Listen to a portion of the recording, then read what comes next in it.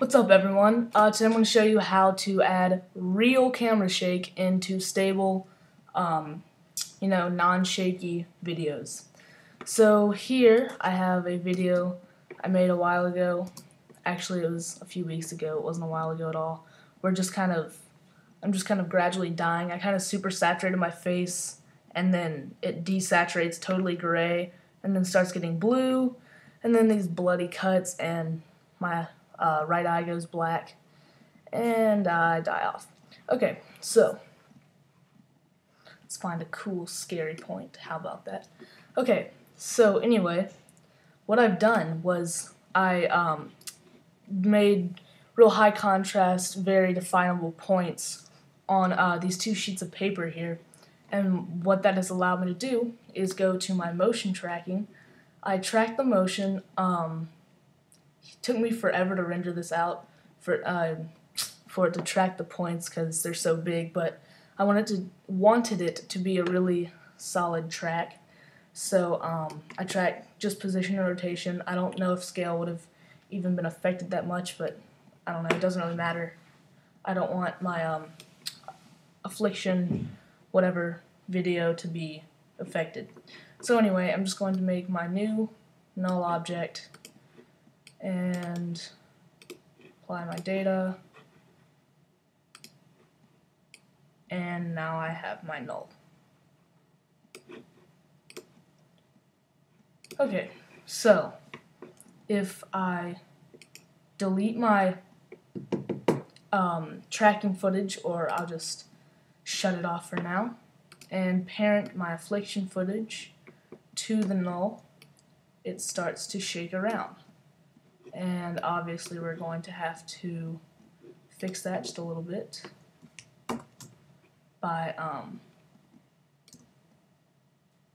scaling it up and moving it over. And then we're just going to have to watch a little bit of it, see if it comes out of the frame a little bit like it did right there. So let's just do like that, slide it over, and that should be good the whole way through. And if we hit Shift Command H, that hides all our little helping layers, like our null, like the red goes away, and our outline of our other footage goes away. So anyway, now we have completely real camera shake as opposed to the wiggler like I did in a previous tutorial. So this is kind of it's real. And so what you can do is you can shoot different shake amounts, and what I did was I shot a low shake like I just showed you, a medium shake, which I put a little added force into it, and then a high where I zoomed it in and shook it around, and shoot at a higher shutter speed so you just get a very clean, very solid track. And then it's okay if it's really grainy, but you don't want it too grainy because that might possibly affect your track. So in here I was shooting like 1/160 shutter speed.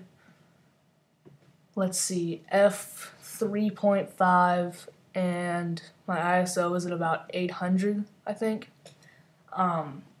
So turned out pretty great. Did the triangle and the X. I just tracked the X. I didn't need this orange little spot that I did. But anyway, it works great. So when you're done with all this, you can just delete your base footage, and then you're just left with your null object.